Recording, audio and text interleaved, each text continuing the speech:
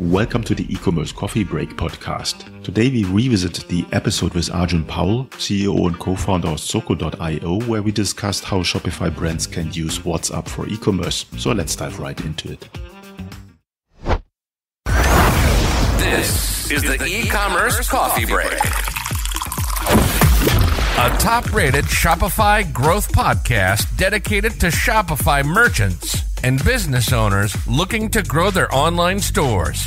Learn how to survive in the fast-changing e-commerce world with your host, Klaus Lauter, and get marketing advice you can't find on Google. Welcome to the show. Hello, welcome to another episode of the Ecommerce Coffee Break podcast. Today we want to talk about how WhatsApp can help you for commerce. Now, WhatsApp is around for a long time, and I think it had a bit of a slow start when it comes to e-commerce, but that's going to change now. So with me on the show, I have Arjun Powell. He is the CEO and co-founder of Zoco.io. He is a former bridge engineer turned project manager and tech founder of a startup with unique technology that seamlessly integrates WhatsApp commerce tools, generative AI, and Shopify to help brands make millions on WhatsApp. Arjun has an extensive experience on using WhatsApp for commerce. He began by assisting his mom with her home-based fashion business on WhatsApp, eventually serving over 200,000 customers. Now with Zoco, a Y Combinator-funded startup, he serves thousands of brands across 43 countries. So let's welcome him to the show. Hey, Klaus. Thanks for having me. As mentioned, WhatsApp, I think that's my impression, had a bit of a slow start when it comes to e-commerce. Some merchants use it for customer support, but then a long time, nothing really happened. But that has changed. And I think there are specific countries where WhatsApp really has picked up. Tell me a little bit on how you got into this whole area of WhatsApp. Yep, definitely. I started helping my mom. She had a Facebook page. So her and a friend's wife, they were in business together. They would stitch clothes, post pictures of it on a Facebook page. And the local ladies would message them, ask them, hey, what's the price? And then basically buy from them over the Facebook page, right? And then the business started to grow and she wanted to reach more people, which meant running ads on the Facebook page. So that's how I got, roped into help her run ads, which are still pretty complex for a regular person to run ads on Facebook, right? And so then one of the things I noticed on the Facebook page, the interactions, is that conversations would almost always move organically to WhatsApp. Right, because people would comment, and then at some point a WhatsApp number will get shared, and then conversation will move there. Right. So and then so next week when she had new stuff to post, what she'll do is instead of she started sharing it on WhatsApp groups instead of posting on Facebook. Right, she'll post on Facebook but also share on WhatsApp groups. But then notice that organically there's more response on WhatsApp. Right. So then the business slowly shifted towards WhatsApp. And at one point, we were sending 250,000 messages across 500 WhatsApp groups, 10 phones manually. There's no API at that point, right? And we were making like $80,000 a year doing that. So no website, no payment system, everything was cash on delivery, and like no accounting system. As long as we made more money than we were spending, we're like, okay, this is working out great. So, but it kind of shows you the power of WhatsApp, right? Because my mom or a lot of people, their first introduction to the internet was through WhatsApp, right? So they don't see these limitations of, oh, there's no checkout, there's no payment. Who asked for all these things, right? And they were actually doing a lot of business there, right? And so that's how so at that time I had quit my job and wanted to start something on my own. But it was I'm a bridge engineer by trade, so it was about buying a company and running it. But then this kind of caught my attention. Like, there's a huge potential here. This could be a business. And funny thing is, even at the time, I wasn't thinking about it as business, but other businesses started reaching out to us asking, hey, how are you reaching all these people on WhatsApp, right? So what happened there was my co-founder now, Arjun, who's also a neighbor and he's a brilliant engineer. So he came and saw what we were doing and he said, hey, how stupid can you be to manually message 250,000 people? We had to reformat phones after every broadcast, right? Because it would fill up with images. So he built an unofficial API on WhatsApp to automate this whole process, right? So that's how we were doing it consistently every week.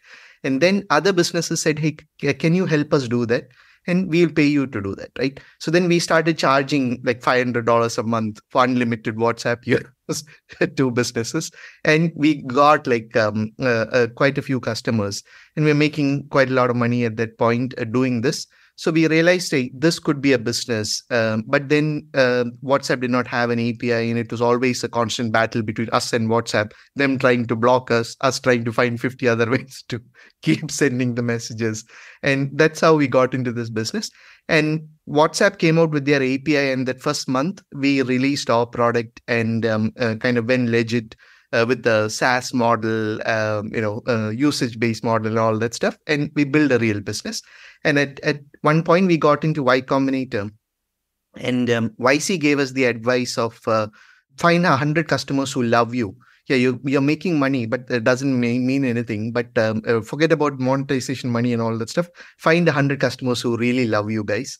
And we realized out of the customers that we had, that Shopify core was great because we were helping them do actually make money on WhatsApp, not just one-way messaging or anything.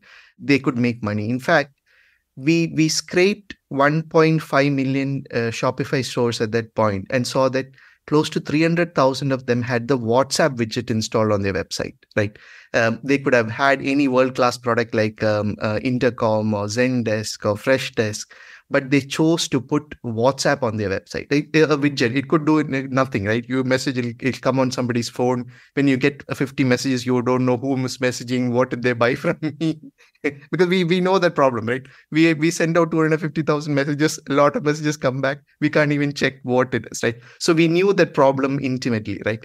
So we were actually solving that for them, right? So first thing we did is, hey, we'll give you unlimited capacity to talk on WhatsApp. You'll never lose a message, right? Everybody, so you have full control of your WhatsApp channel. You can have 100 agents on one WhatsApp number talking to customers, right? In fact, we have quite a few customers who have over 100 agents on one WhatsApp number talking to customers, helping them buy products, right? So that capacity is the first thing that we delivered to customers. So then as soon as you get control, customers will get ambitious, right? They'll say, okay, the whole point why I'm talking to customers is to actually sell them stuff. So give me this 1, 2, and 3 features that will help me help product discovery, collect payments, and all that stuff, right? So then they would think, organically think, hey, I'm sending out these emails and SMS, nobody's opening those. And can I move some of those communications to WhatsApp, right? So that is how this sales, marketing, and customer support on WhatsApp evolved. It kind of evolved to that point, right? That ambitious use of WhatsApp. And you'll see that in certain countries, what we call WhatsApp first countries, right? Where if you're a Shopify merchant or any e-commerce merchant in these WhatsApp first countries, that is where 80% of most smartphones have WhatsApp on it. Then you have no choice, right? You have to be on WhatsApp and you have to do business on WhatsApp. In fact, you can just test it out by, if you're not using WhatsApp already, just to turn on cart recovery, just one feature, cart recovery on WhatsApp, and just see that are you making at least 5x more money than you're doing it on email, right? Very high bar, like 500% more on WhatsApp or not. If yes, you should look at products like us, right? Can you do more, right? Once we get a customer on a demo, it's very easy for us to convert because it's very easy for us to show value and pure dollars without having a PhD. You can understand I'm making more money on wines than I'm spending on the product, so I should probably keep using this product, right? So and it's not us; it's actually WhatsApp. Right. Okay. I love the startup story that you basically found a problem and a niche and then built a solution around it. And what I didn't know is that you really can have like hundreds of agents on one WhatsApp number. I think that's a limitation that a lot of merchants have in their mind. It's like, yeah, I only have one phone and that would probably explode after a week. So there is a solution there. What I'm interested in is the automation part of it. With sales, with marketing, with customer support, a lot of automation obviously comes in. How do you deal with that? How can you help merchants to make their life easier? Earlier, we as a company, we weren't focusing on automation, like basic chatbots, because see, where did we come from? We were doing 250, our target customers didn't care much about automation, right? In Europe, yes, people care a lot about automation because they don't have the people to talk. But in India, think about what were those 300,000 customers? That's 1 in 5 Shopify stores that we test, right? Why did they have WhatsApp in the first place? What do you call automation is something they may have arrived at now, but initially they only want one low hanging fruit is I just want to be able to talk to my customers, right? And I don't want to miss my customers, right? So that's where we started with. Till about 6 months ago, if you asked about chatbots, we'd say, no, we don't do chatbots. There are lots of other companies who do chatbots, because we personally haven't seen a chatbot that works really well, right? Like incredibly well, or blows our mind, right? Somewhere it'll get stuck and ultimately end up with the agent itself, right? But with ChatGPT, things kind of changed, right? We turned believers into this automation thing. And we started with an ambitious use case saying, stick with the money part, follow the money. Can we make a sale on WhatsApp? And we introduced a ChatGPT driven bot, right?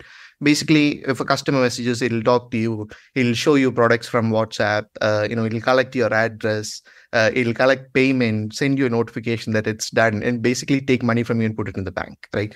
And it's possible today. So we released that on a major brand's website, on a major brand's site. And 2% within 18 days, 2% of their orders was done by the ChatGPT bot, right? Basically from start to finish. I'll send you a video right after this just to see, like how it navigates all the questions. Like customer says, I don't want this product. Can you have this other thing? Oh, can I change my address to this? It'll do everything, right? So then it is useful. The funny thing is, the merchants, because it's a big brand, there are lots of other people who are handling these conversations and all that stuff. They'll see these conversations saying, yeah, that's exactly how it's supposed to work. They don't care that there is AI or any of that stuff, right? So at that level, because there is automation, yeah, we think now this whole new thing will open up where fully automated order taking can take place inside WhatsApp. And if you spend a couple of days on it, support is like the lowest hanging fruit. You can easily automate a lot of this support, right? But we as a company, we are a little bit more ambitious about what should we achieve. We'll start with the money first. And because one thing we noticed, to be successful as a company, you have to be close to the revenue. Right? Like even if you're the world's best support system, you're still a cost center. So people will see you as a cost center, right? But if you start with the revenue, being closer to revenue, they'll think twice about moving away from you because you're bringing in a lot of revenue, right? So our plan is to eventually address the support function, but we'll crack this sales thing first. Hey, Klaus here, just a quick one. If you like the content of this episode, subscribe to the weekly newsletter at newsletter.ecommercecoffeebreak.com. I score and curate 50 news sources so you don't have to, saving your hours of research. Grow your revenue with e-commerce news, marketing strategies, tools, podcast interviews, and more, all in a quick 3-minute read. So head over to newsletter.ecommercecoffeebreak.com to subscribe, as said, 100% free. Also, you will find the link in the show notes. And now back to the show.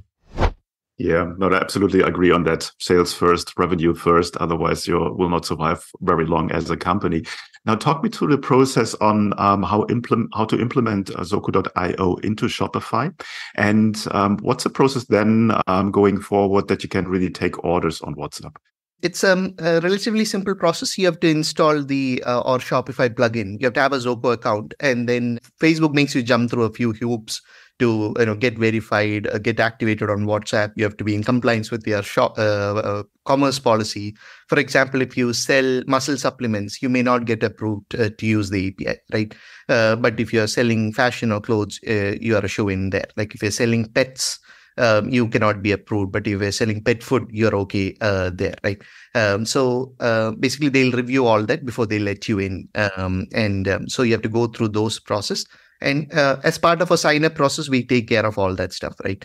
And then you have to install the Shopify plugin and then install a private app. A private app is where a lot of our automations, that's the thing. For example, if you place a COD order and we'll ask you for a reconfirmation automatically. If you confirm, we mark the Shopify order as confirmed. Then when you return, we'll mark that. So all that requires that private app integration. So it'll take like 10 minutes to do that. Basically input the keys and then you're set to go, right? So usually customers install these apps and then set up their order notifications first, right? So anything you're communicating on email, you'll start to communicate on WhatsApp. Then the second level is you'll set up your marketing automations like cart recovery, upselling, reselling, all that stuff. So money starts to come in. And then once you get a handle of that, you'll get ambitious about, okay, can I build Klaviyo like flows on WhatsApp? If can I send messages to a certain segment of people? All that. Right? So depending on your level of advancement within the Shopify ecosystem, you will start to set up more and more automations and all that stuff, right? But immediately you can get control over WhatsApp. You can set up your basic notifications and your marketing. Money starts to come in, and then you can get more ambitious with that Klaviyo like thinking about email. You can bring that to WhatsApp and make more revenue. So and we help all these customers kind of onboard them for the first 30 days. And our onboarding team's goal is you have to make end of 30 days, you have to make 3 times more money than you spend on Zoho. Then we know then it will take a lot of convincing for them to leave us. So we handhold them for the first 30 days to hit this target. And then on an as needed basis, we give them support. Okay. In regards of messaging the customer, what's your experience? Because obviously there's a difference if you're sending SMS messages out. People are more sensitive in receiving the number of messages on SMS compared to email. What's your stance there on how often should you message? It depends on the type of notifications, right? And also depends on the market you're in. Like, for example, if my mom was late by a day on sending her updates, people would message her and ask, why haven't I seen any updates from you today? Right. So that's India. So it's a very different behavior there, right? But but in Germany, I wouldn't think, I wouldn't dare send unsolicited messages to anybody there, right? So it's very different on the market. So you have to be aware of that, what we call, which geography and which market you have to know your customer, right? So that's one. But then it's always good to have proper opt-in, right? Proper opt-in, and customers should know that you are collecting the WhatsApp in order to send you these kind of messages, right? So a good foot in the door is to start with order notifications, which everybody will appreciate. They'll actively give you their number, right? So start by having pop-ups with WhatsApp numbers being collected instead of email. And then on the checkout process, make sure they know that if your number exists on WhatsApp, we'll send you updates on WhatsApp, right? So that's a good stepping stone into this. So then once they're okay with that, ask them for opt-in to receive marketing messages, right? Which our system handles all that. Like it will get opt-in, we'll tag you as opt-in. Then if you send a marketing broadcast, we'll auto opt out people who have opt out. So then you don't have to worry about it. So if anybody clicked opt out at some point, it will not go to them. So you don't have to worry about it, right? So start sending that out, right? So as you see, one thing I can tell you is we work with about 2,000 stores, and we already have access to the entire buying population of India's WhatsApp numbers, right, within a year.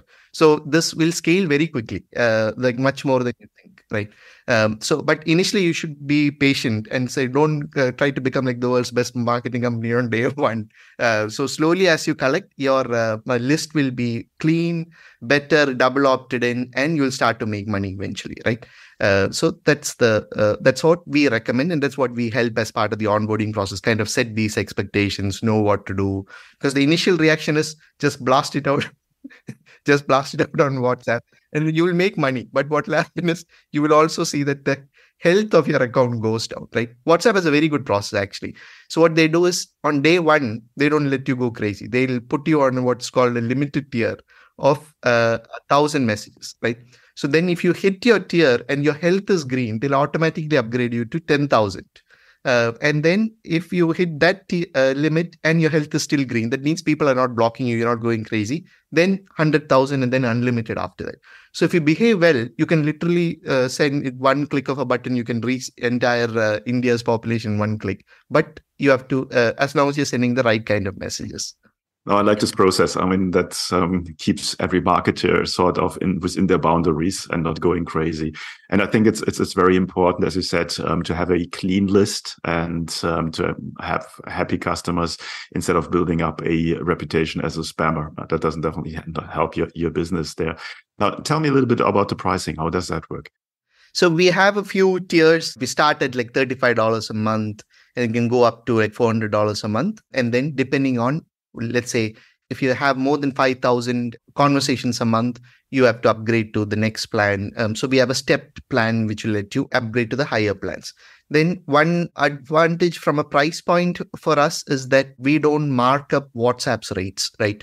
So a lot of companies, what they do is they'll add their own markup on WhatsApp rates. So you pay a lot for your messaging. So with us, it's easier for you to get an ROI on your WhatsApp marketing. And we charge you a subscription fee for giving you this agent platforms, the ability to segment, run automated rules, these advanced automations. We have exposed the entire Shopify API in a visual manner, so you can kind of build the craziest flows you want, right? So you get a lot of those advantages. And we charge you, if you build a flow, we'll charge you like $5 a month for a flow, right? So what happens is that even the smallest customers, they can actually use it.